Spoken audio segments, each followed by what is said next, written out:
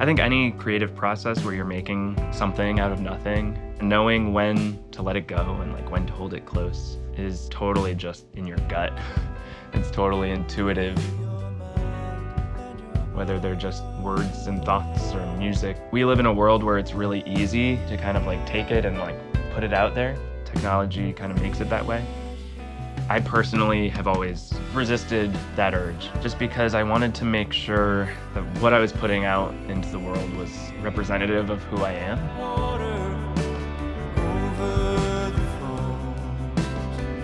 I think it was good to incubate a little bit, but there was this moment of like, if you want to be a solo musician, you can't always hold it in. You sometimes have to like make yourself vulnerable and also make the work vulnerable.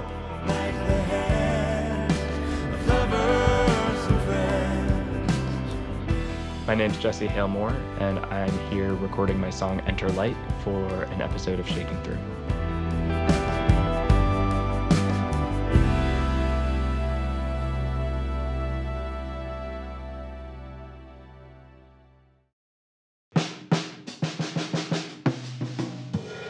So on this session, I was lucky enough to have so many incredible musicians. On drums, I had Berkery. On electric guitar, I had Colin Pate, Todd Erk on the bass guitar, and Eliza Hardy-Jones on keys and harmonies. Here, put your arms through. There we go. Yeah. She's just such a fierce musician and friend, and really stepped into this session with her like A game. I also don't know like how attached you are to this specific demo arrangement. If you want it to be like you want these lines and you want them to be where they are, or if it's more just like these were. It's probably somewhere in the middle of those two things. You know, like there are a lot of things about the demo that I'd like to keep melodically, but I'm also like not married to anything. The truth is, everybody came into the day not knowing the song at all. I mean, for right now, we need to work out just the basic structure of the song, right? Yeah. Like where there's verses, where there's choruses, where the hook happens. Did you guys? Getting them to know it well enough to play it is one thing. Getting them to know it well enough to play it with the finer details that it sounds like a finished hit song, that's hard. There's nothing passive about that whatsoever. What Jesse said going into it was, I don't want it to be ballady and I don't want it to be waltzy. But Jesse had originally written the song in 3/4. I heard the demo with no drums, so I was curious where it was gonna go. Were we gonna sort of apply a ballady, waltzy beat, or were we gonna try to like groove it up a little bit? This is right now real ballady, right? This is what we were talking about, trying to at least explore away from. Yeah. Is there a non-3/4-y type of way of doing it? Maybe, we were starting to play right. Is there like a... It was like this, right? Yeah. To take it out of waltz, we kind of had to reconstruct the feel. It gets it more groove, right? If we can find it like, you know, we kind of need to put it into a little bit more of like 4/4 down-tempo soul type of beat. But, and yeah. All that I want is to feel the quiet of the dawn. So I moved to Philadelphia like 11 or 12 years ago. I didn't really know yet where I fit in terms of a music community, but I knew that Philadelphia had a really rich one, and I knew that I wanted to find my way into it. At that time, I was writing mainly for guitar and vocals. I wasn't really playing the piano much. And it was fine, but I didn't feel like compelled to like put it out there in the world. Rather than focusing on my own music, I started jamming with people, singing with people, kind of just saying yes to everything. I mean, what do you think? Because you do kind of keep going back to the ballady rhythm just when you play it by yourself. Right, right. Like I don't want to steer it down a wrong path. Yeah, I don't think it's a wrong path. I think it'll just take me a minute to to have that feel natural. But this isn't the first song of mine that I wrote 3/4 and it turned into 4/4. Okay. For like the sake of the groove and to make it kind of like cooler. Yeah. Cool. Okay. Let's try that out. Yeah. This is gonna be good. Yeah. So at one point I was in 3 bands and had like multiple rehearsals a week and multiple shows, and you know, it felt really active, but I wasn't really like digging into my own music. I think I sort of allowed playing in other bands to be this sort of like, oh, well, this is what I'm doing now. I'm playing in bands, I'm building my community. And that's really important. I like still think that that was such an important stage. But I don't think you can always create within a vacuum. And I think that's what I was doing. I was kind of creating this bubble around myself.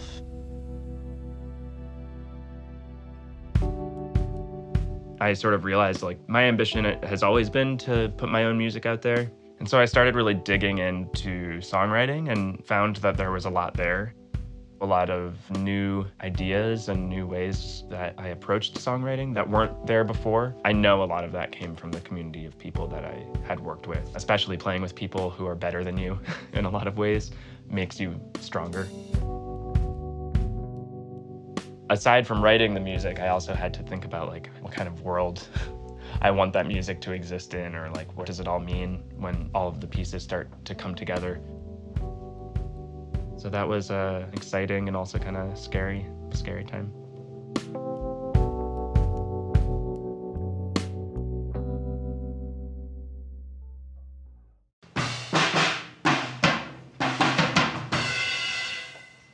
Keep going.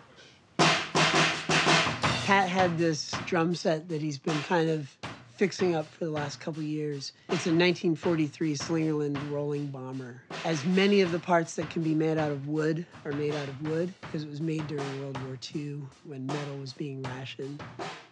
It's got a 26-inch bass drum, which is a big bass drum.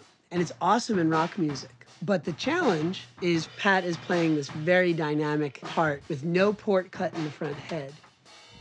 Based upon how Pat was hitting that, it would either be this really long sustained kick or like a tighter, punchier kick, and kind of anywhere in between there. What that brought with it is a drum sound that's incredibly varied in certain ways. So we tried a few different methods of dampening the front head, and what we arrived at was kind of a kick sound that makes the dynamic range as small as possible. We ended up using 2 microphones, an EV ND868, which went through an API 312 into the Manly Massive Passive into the Empirical Labs Distressor. And then the 414 went through the MCI console preamp into the Massive Passive. This isn't gonna sound like a sample of a kick drum. Like, it's gonna have variety and diversity based on exactly how Pat hits it. In this day and age, everything is so controlled all the time. It was a great challenge for us to use this drum set that so completely predates thinking like that in any way whatsoever. That's great. Yeah, it's nice. Yeah. Let's just use that. It's awesome. Cool? Yeah, Cool. Yeah. So okay, we'll do piano then. Yeah. The Rhodes piano and the acoustic piano, that's 2 pretty heavy instruments to balance with one another. I think this part needs to just be like fluid and not staccato. Yeah. We had to kind of conduct how busy her parts could get while Jesse's parts were being busy. I could see it having a little more of just a simple pushy patty quality. Like the very rhythm that you sort of told Jesse to play could be really carried by this. Yeah. And maybe a little less arpeggiated in general. Todd had a good idea that we asked her to keep the chords pretty simple, and then we said, flourish out where you feel it. And that's what she did. I think she did a great job with that.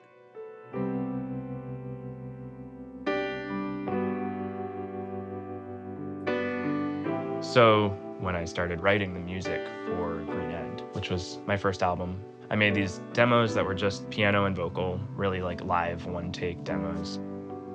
Kind of a dream happened in a sense, you know, like your hope is that you make something that people feel compelled to share, and that's kind of what happened. People started sharing them, and through that sharing process, I was connected to a manager and a handful of labels who showed various degrees of interest.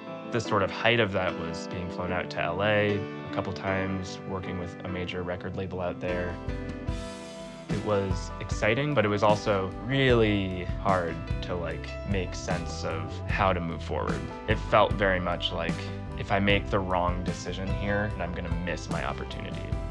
I know that that's not how things are usually, but at the time it did feel like, all right, there's a window opening. I don't don't know why it's opening, but like, you just have to find a way to run through it. I think that was it, right? Mm-hmm. Why don't we quick comp it together? Okay. So come on in. So one of the best examples of wide dynamic range was the guitar. Colin doesn't play with a pick, which means that each hit has a huge likelihood to be different from the last.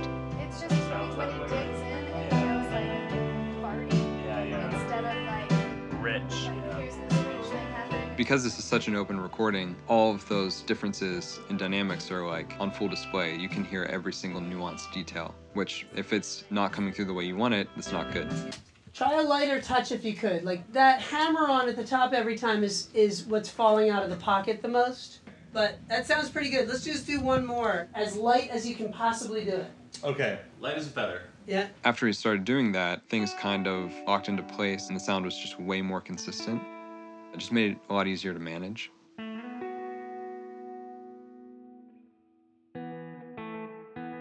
Everybody that I knew had their own opinion of like what I should be doing. And I appreciated everyone's input, but I was totally incapable of like knowing what to do. And I haven't even recorded anything really, but people wanted to help me craft my sound. And that kind of freaked me out too, because I didn't want my first album to end up being something that didn't feel like me. I ended up deciding to self-produce and work with my band. I needed to learn how to make an album. I'd never done that before. And, you know, when we were actually in the studio, I felt super free of the sort of noise around it. It felt really good to just be like working, making music and being with my friends. In the end, you know, like Green End got a lot of really positive feedback, but the labels who had shown interest before were kind of like, yeah, we're not sure, like keep in touch, you know? So that led into this whole other thing of like, did I fail? Did I do something wrong? And that's not what you want to feel like after you make an album.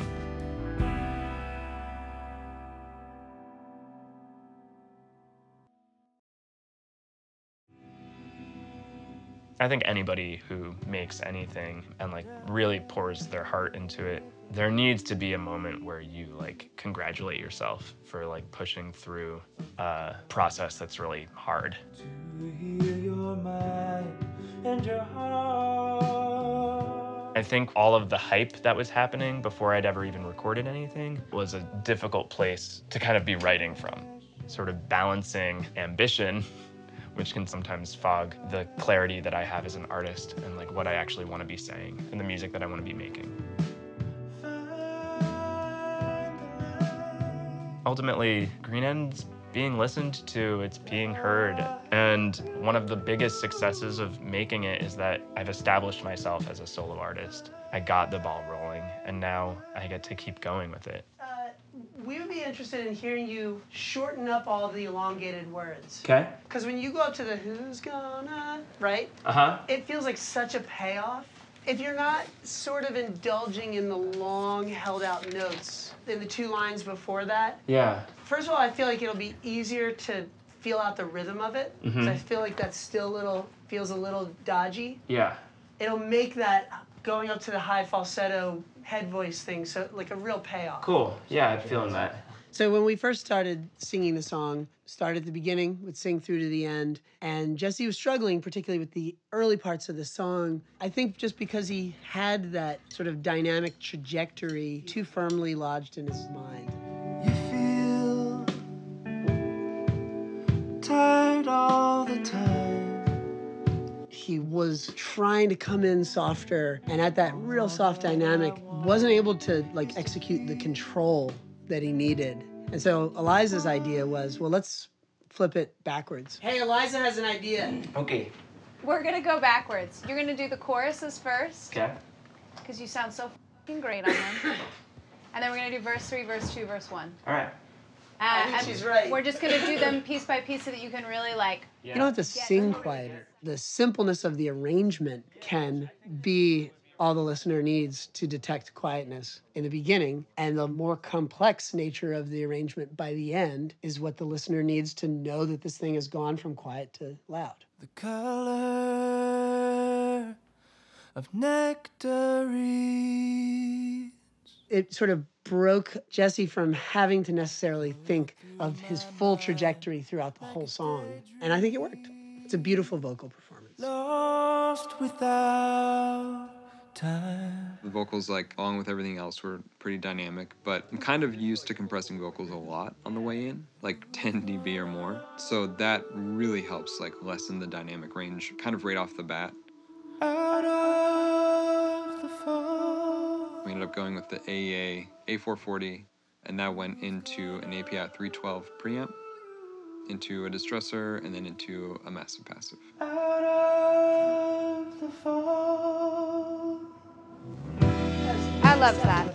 Yeah, that was it. I loved that. That was it. Yeah. You wanna come in? Yeah, come on in. Yeah, dude. It feels really good to be doing this Shaking Through session because I feel like this is the next stage for me, and feeling inspired by the experience of working with people here and working with my friends to just keep going and like write new music and evolve as an artist. Forget about the pressure. Kind of going back to this idea of like, when do you hold on to something and when do you release it? I don't want to be too precious with this next album because I think ideas and feelings develop, and they develop through collaboration, and I want to feel really open to the process, and I want to allow that process to really form the sound of this next album.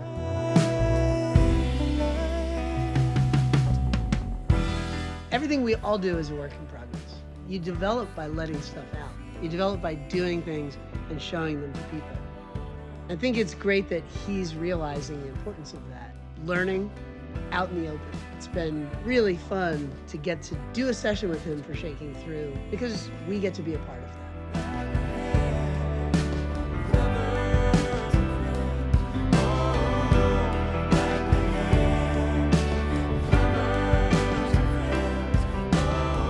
I feel still really grateful that I have a community of friends and musicians and people in my life who I trust enough to be critical and supportive and loving, and I feel really inspired to kind of take the things that I think with Green End I hoped were just going to happen, and rather than like waiting for those things to happen, making them happen for myself.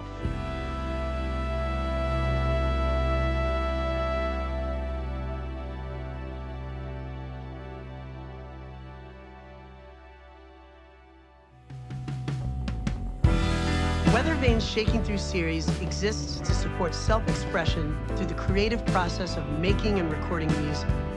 To download the multi-tracks recorded for this or any episode of Shaking Through, or to learn about Weathervane Music, the nonprofit that produces this series, you can follow the links on the screen or go to weathervanemusic.org.